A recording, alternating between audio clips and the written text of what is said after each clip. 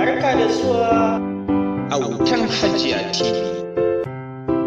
Ku danna subscribe sannan ku danna ƙarar sanarwa domin a dinga sanar da ku a duk lokacin da muka ɗora sabon shiri. Da sunan Allah mai rahama mai jin ƙai. Me kuke gudu? Kashi na 3. Fitar Idi ke da wuya sai Hayuna ta duba abbanta wanda yake shingida da kujera cikin rashin damuwa da tafiyar Idi. Ta fara kuka tana cewa, "Abba ka kira shi ya dawo kada ya tafi. Ku ji tausayin halin da iyalinsa za su shiga na matsi idan ya rasa abin da zai ci da su." Alhaji Maharaj ya roƙo hannuwanta yana cewa, "Kwantar da hankalinki Maidota. Allah da ya bashi damar ci a ƙarƙashin mu shine zai sake bashi ta wata hanyar da ba kya tsoron mu kamu da cutar da take jikin shi?" Cikin rishin kuka Hayuna ta ce, "Zazzabin cizon sauron za ku kamu da shi don kawai shi yana ɗauke da cutar? Ah, cuta ai sunanta lalura domin babu wadda ba ta kisa," in ji Hajiya Kilishi. Hayuna ta miƙe da sauri cike da takaici tana kuka ta shige ɗakinta. Nan suka raka ta da kallo suna dariya da tunanin ƙuruciya ce ke damunta. Yunus ne sauka daga kan babur ɗinsa ƙirar lifan ya kafe shi a nan ƙofar gidansa abokin nasa wanda ya jima ba su haɗu ba.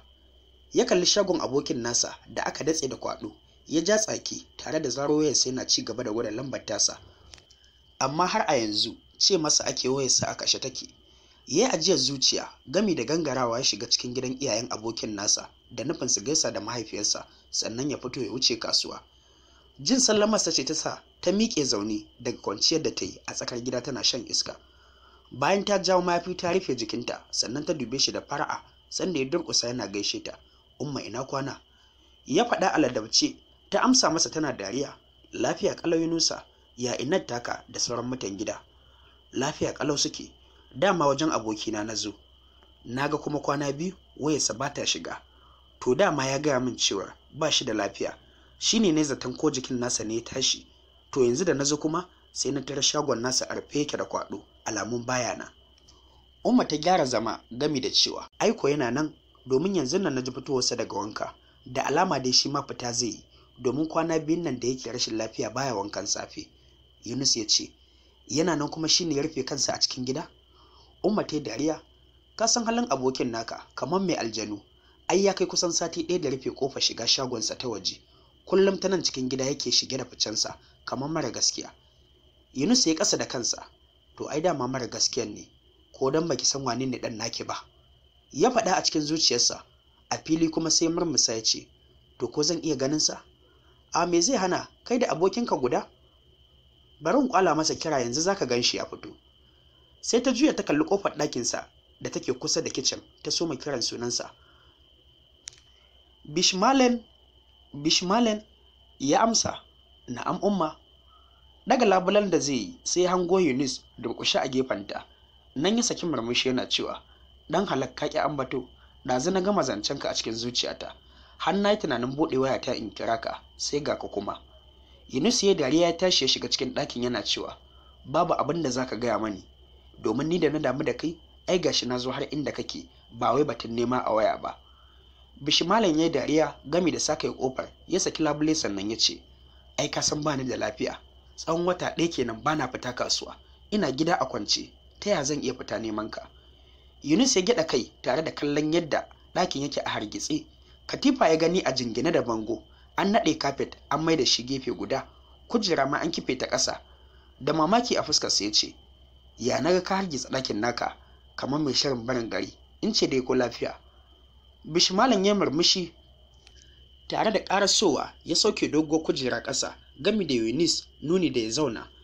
Yunus ya zauna yayin da shi ma Bishmalan ya buɗe kafet ya shimfiɗa sannan ya mai da katifa ya kwantar da ita. Yunus da yake kallon duk abin da Bishmalan yake yi sai ya ce, "Yauwa ko kai fa, amma da ka wani ɗage komai? Ko da dai ban san dalilin ka na yin haka ba." Bishmalan ya zauna a tsakiyar katifa gami da rungumo fulo ya ce, "Dole ce ta sa na kwashe kayan ɗakin nan na tsayar da su tsaye, domin ba na iya kwanciya akan komai sai ƙaramar dadduma." "Ban gane ba ka iya kwanciya akan komai ba, to me ya ja hakan?" Yunus ya tambaya. Bishmalan ya ce, "To daga kujerar nan doguwa da kake gani har katifa idan na kwanta ciwon jiki suke sani. Shi kuma kafet sai in ji kamar yana sukata a jiki. Darduma ce ta sallah kaɗai idan na kwanta bana jin abubuwan da na lissafa maka. Wai dama har haka masu ciwon sanyi suke ji?" Bishmalan ya tambaya yana kallon Yunus. Yunus ya gyaɗa kai yana cewa, fiye da haka ma sai ka ji ai shi ciwon farin sanyi wuyar sha'ani ne da shi, ba a fiye masu rabuwa da shi ba. Bishmalan ya ajiyar zuciya ce, ni dai gaskiya yanzu ya fi shekara ɗaya kenan a jikina, daga ya lafa na ɗan lokaci sai ya dawo. Ni har na gaji da kashe kuɗi wajen yin magani. Na yi maganin Hausa kala-kala amma har yanzu ba sauƙi. Ina ji dai na bature zan koma ko zan dace in rabu da shi gaba ɗaya in huta wa kaina. Yunus ya zaro ya sai ce, ai fa kun ɗaura abota kenan da shan magani. Bishmalan ya yi tagumi, fuskarsa ta ɗan sauya ya ce, gaskiya inyamuran nan wato Victoria wadda ta shafa min cutar nan ta gama da ni a rayuwa. Da a ce zan sake ganinta wallahi yanka rago zan mata, sai na yi lagalaga da ita. Yunus ya fashe da dariya ya ce, to ai kaɗan ka gani, domin zina da bin matan banza bai da wata riba ta kowace fuska. Ka gode wa Allah ma da ba leda ka ciwo ba, wato S. Bishmalan ya cije leɓensa ya ce, ai duk sanda ciwon nan ya tashi kai nake tunowa a sanda kake hana ni wannan fasadin. Da a ce na ɗauki shawararka da hakan bata faru da ni ba. Wai ka san mako abin da na ce wa umma na a sanda ta gane ciwon cutar farin sanyi ke damuna? Yunus ya gyara zama ya ce, me ka ce mata bayan ta gane cewa kana ɗauke da wannan cutar? Bishmalan ya ce, a bakin likitan da ya tabbatar min da ina da cutar, na taɓa jin ashe ana ɗaukar ta ne ta hanyar saduwa da juna ko kuma yin fitsari a muhalli mara kyau da kuma inda mai cutar ya taɓa yin fitsari. To idan kai ma ka je ka yi fitsari a irin wannan wajen sai ka kamu da cutar. To ni kuma sai na ce umma na a gurɓataccen muhalli muke zuwa mai fitsari a cikin kasuwanmu. Dama kuma da akwai masu irin cuta a wajen sana'ar tamu, to ni ma a can na ɗauka.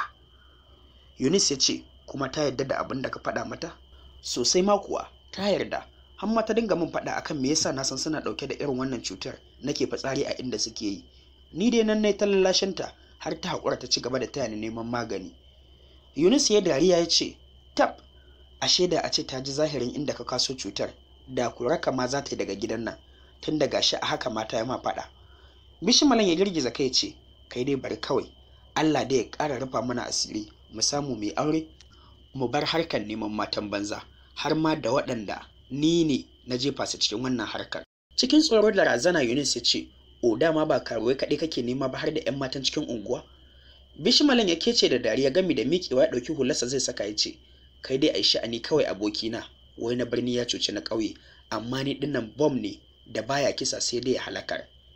Ganin ya tashi tsaye sai Yunus ma ya miƙe tsaye yana girgiza kai ya ce, lallai kai nisa da yawa, zan dinga taya ka da addu'an neman shiriya a wajen Allah.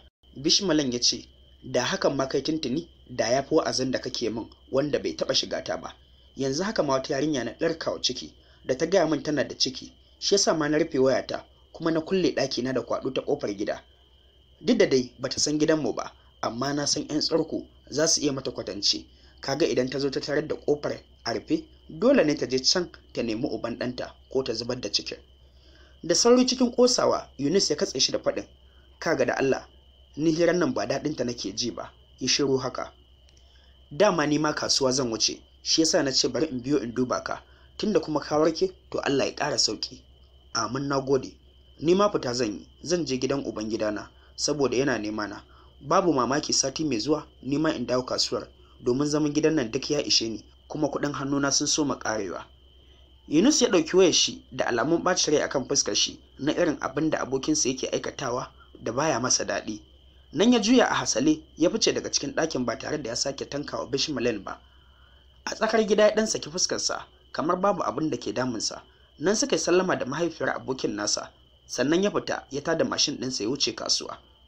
Shi ma dai Bishmalan jim kaɗan ya fito cikin shiga ta kamala, rigar shadda shi ta zarce har ƙasa, ya kafe hular da ta ƙara bayyanar da annurin fuskar shi. Yana fesa turare kira ya shigo wayarsa, kallo ɗaya wa sikirin ɗin wayar sai ya gane cewar ubangidansa ne. A gurguje ya fito ya nufi gidan ubangidan nasa da ke cikin Na'ibawa. Da isar shi bakin titi sai ya tare mai adaidaita sawu.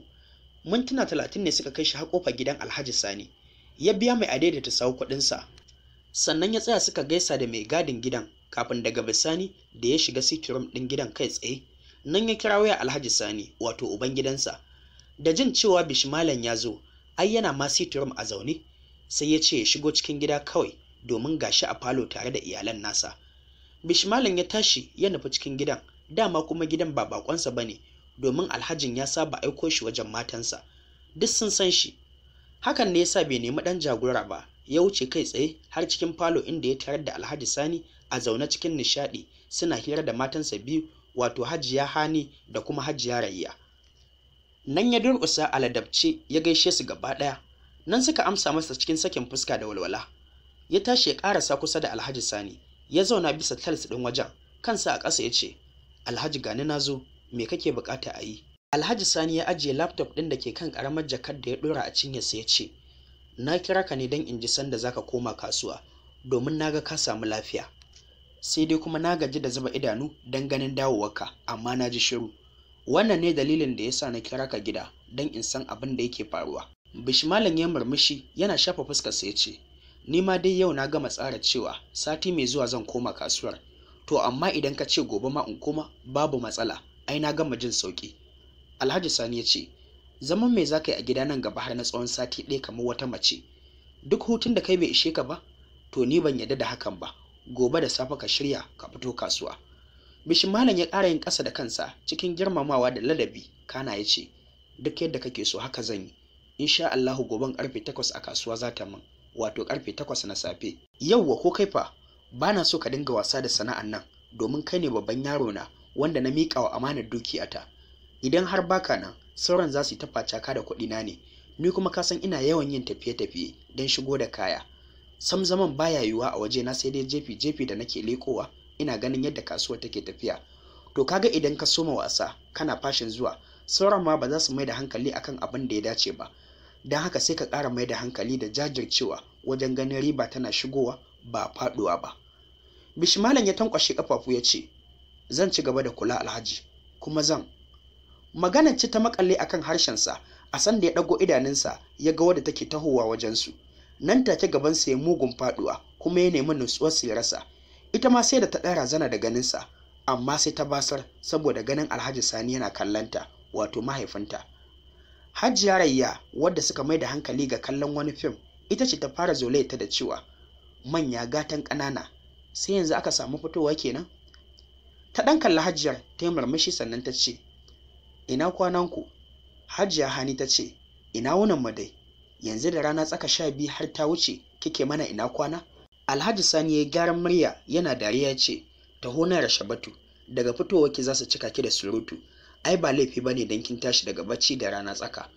Rashabatu ta ƙarasa jikinsa da sauri tana murmushi, sai dai hankalinta ga baki ɗaya ya tafi kan Bishmalan, wanda saboda tsoratar da jikinsa gaba ɗaya rawa yake, so yake kawai ya san shin me ya kawo Rashabatu gidan ubangidansa, kada dai a ce ita ce ‘yarsa da take karatu a Zaria. Muryar ta ce ta katse masa tunani, inda ta dube shi da wasu wasi ta ce, kamar Mujahid nake gani. Ya girgiza kai da sauri yana ƙaƙaron murmushi ya ce, a'a ba shi ba ne, ni sunana Bishmalan. Alhaji Sani ya dube ta ya ce, ke da kike zaune a can ABU Zaria, ya za a yi ki san wannan? Ta ce, sun yi kama ne sosai da wani wanda na sani, kamannin kuma ya yi yawa. Alhaji Sani ya gyaɗa kai ya ce, to wannan dai shine babban yaro na wanda yake kula da harkokin kasuwanci na. Baki san shi ba saboda ba kyana, to amma yanzu tunda kin riga da kin gama karatu sai ki gane fuskarsa da kyau, dan kada wata rana ku haɗa a hanya ku kasa gane juna a jikunya. Ko da gama faɗin haka sai ya juya ga Bishmalan, wanda duk zaman falon ya gundure shi, ya ce, to kai ma sai ka shaida ta kuma da kyau, wannan ita ce ‘yata ta biyu da take bin Khalid, wanda yanzu haka yake karatu a can ƙasar waje, ya je haɗo digiri ɗinsa na biyu wato masters. Sunanta Rashabatu, kuma yarinya ce mafi soyuwa a wajena fiye da sauran ‘ya'ya 3 da na haifa, domin ita ce kaɗai a wajen mahaifiyarta, kuma mahaifiyarta ta rasu tun tana ƙarama. Ina so kai ma ka zamo ɗaya daga cikin masu santa da kuma ba ta kulawa. Bishmalan yana dariya yaƙe ya gyaɗa kai sannan ya ce, zan yi duk abin da zai jefa ta cikin farin ciki Alhaji, kuma ina fatan Allah ya ji kan mahaifiyarta da sauran musulmi baki ɗaya. Suka amsa gaba ɗaya da amin. Rashabatu, wadda take ƙare masa kallon mamaki a cikin ranta, ta ce, ka gan shi kamar wani na Allah, sai mugun nufi a cikin ransa, ashe ma yaudara ta yi da cewar sunan shi Mujahid, to ni kam mai raba ni da shi sai Allah. Muryarsa ta ji a san da ya miƙe yana sallama zai tafi, sai ko ita ma ta firgit ta zarwayata ta ce, dama ni ma fita zan yi, zan je banki in ciro wasu kuɗaɗe, ka jira in ɗauko makullin mota sai in rage maka hanya. A'a, da dai kin bar shi na gode, ba gida ne ba. Ta yi saurin cewa, ka jira dai, ko ma ina kai, ni zan fara ajiye ka a can, ina zuwa dai. Da gama faɗin haka, sai ta juya ta nufi ɗakinta da sauri, ta ɗauko makullin motarta da mayafi, dama kuma tuni ta shirya cikin wasu riga da wando English West da suka kama jikinta sosai. Amma sai ta ɗora after dress a kan kayan, ta fito a lokacin da Alhaji yake duban Bishmalan yana cewa, ka saki jikinka da Rashabatu, haka take da saurin sabawa da mutane, ga ta da son farantawa mutum rai. Shi dai Bishmalan ya kasa magana sai murmushin yaƙe da yake yi kawai. Nan ta fito tana cewa, to dadi sai na dawo daga can bankin, bayan na sauke shi zan je gidan su ƙawata Sumayya. To shikenan baby na, sai kin dawo ɗin, ki kula da kanki, kuma banda tuƙin ganganci. To dadi zan kula. Ta faɗa a sanda suka fito harabar gidan ita da Bishmalan. Kai tsaye ta nufi inda motar ta take. Ta ɗauko sannan ta ƙaraso ta buɗe masa murfin gaba. Babu musu ya shiga, sannan suka fice suka shilla kan titi. Ta kunna kiɗa mai tashin wata waƙar rana ta dubu ta ɓarawo, rana ɗaya kuma ta mai kaya. Bishmalan wanda sanyin AC ɗin motar bai hana shi gumi ba. Sam ya kasa magana, kallonta ma baya sanyi. Tambayoyi da zallan mamaki ne kaɗai a cikin zuciyarsa. Shin ta ya za a ce yarinyar da suka yi rayuwa irin ta 'yan bariki a can Zaria, wadda ya baro ta da ciki ya gudo Kano, ita ce 'yar mai gidansa? Idan har cikin yana jikinta, ya bai ga wata alama ba, to ko dai ta zubar da shi ne don gudun yaɗa abin kunya a cikin danginta. Haka dai Bishmalan yake ta sake-sake a cikin zuciyarsa. Ya yi zurfi sosai a tunaninsa har bai san sanda ta tsayar da motar ba. Sai jin ta yi tana cewa, sauko mu je ko? Ya yi saurin dawowa hayyacinsa, sai ya dube ta cike da mamaki ya ce, in sauka kuma? Sha nake kin ɗauko ni ne don ki rage mini hanya, sai dai kuma ban ji kin tambaye ni inda za ki kai ni ba. Rashabatu ta yi wata muskilar dariya sannan ta ce, ban tambaye ka inda zan kai ka ba, saboda na san inda ya fi dacewa da in kawo ka, gashi kuma har mun zo wajen, sai ka sako mu shiga daga ciki. Bishmalan ya maida idanunsa akan dogon ginin da ke cikin harabar da suka shigo. Ga mamakinsa sai ga ashe otal ne ta kawo shi. Ya kasa ɓoye mamakinsa, idanunsa akan inda ya ga an rubuta sunan otal ɗin, wato Gab Otal. Sai ya juyo gare ta bayan shi ma ya fito daga cikin motar, ita kuma ta danna wa motar ki ta rufe. Ya ce, me ya kawo mu otal kuma? Ca nake banki kika ce wa dadinki za ki je. Haka na ce masa, amma kuma abin da na faɗa ba lalle ne ya zama gaskiya ba, ko kuma ya zamo shi ne zan aikata. Don haka ka biyo ni kawai mu je ciki, sannan ka san dalilin zuwan mu nan wajen ɗin. Ka ji ko Mujahid? Kunya ta kama shi saboda jin ta kira shi da sunan da ya mata ƙarya cewa shi ne ainihin sunansa. Tana gaba yana binta a baya. Tuni ya cire hularsa yana fifita da ita, rigar shaddarsa kuma tuni ta jiƙe da gumi. Rashabatu ce ta biya kuɗin kama ɗakin, ta ba da sunanta da komai, sannan aka ba su makulli. Nan suka bar cikin reception ɗin suka hau sama. Da shigarsu cikin ɗakin sai ta rufe ƙofar gami da kullewa da makulli, sai dai bata cire makullin daga cikin ƙofar ba. Ta wuce zuwa bakin shimfiɗe ɗangaren ɗakin wanda yake a gyare, ta cire mayafi gami da ajiye wayarta. Shi ma saboda gumin da ya wanke rigarsa, nan ya kwaɓe ta daga shi sai singileti. Ya zauna a wata kujera da ya gani da ke gaban dressing mirror. Bayan ya zauna ne ya ɗanyi ƙarfin halin kallonta, bayan ya ɗore fuska ya ce, ina sauraron ki. Me yasa kika kawo ni nan otal ɗin? Ki hanzarin gaya min, domin sauri nake ina da abin yi. Ta dube shi gami da yin guntun murmushi. Tsam ta miƙe ta buɗe firji, ta ɗauko lemo mai sanyi, sannan ta koma ta zauna riƙe da remote ɗin plasma ɗin da ke manne a ɗakin. Ta canza channel zuwa tashar da ake yin waƙe-waƙe. Zuciyar Bishmalan ta ɗan sosu da shariyar da ta yi masa. Muryarsa a sama ya ce, dalla malama jimana, ya ina magana kin mun banza, kina wani abin na daban. Da mamaki tsantsa a fuskarta ta dube shi ta ce, Bishmalan, yau ni ce kake daka wa tsawa? Wato yanzu ba ni da sauran mamura a wajenka kenan, shi yasa zuwan mu otal har baka yi murna da shi ba. Shin ka manta da cewar kaf cikin Zaria babu otal ɗin da bamu kwana da kai ba? Bishmalan ya ɗan saki ransa tare da yin ƙasa da murya ya ce, to ni dai ba tone-tone na ce ai ba. Gaya min abin da ya sa muka zo nan, ko zan samu sauƙi a cikin zuciyata.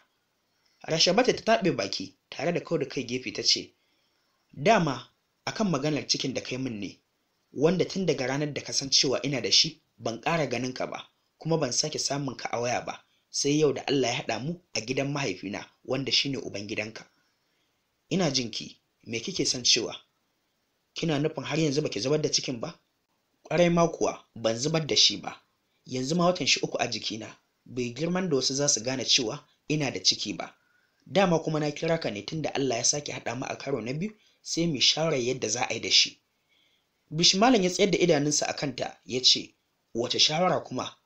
Ai sai ki zubar da shi kawai, idan kuma ba za ki zubar ba, ni babu ruwana, ke hakan ya shafa.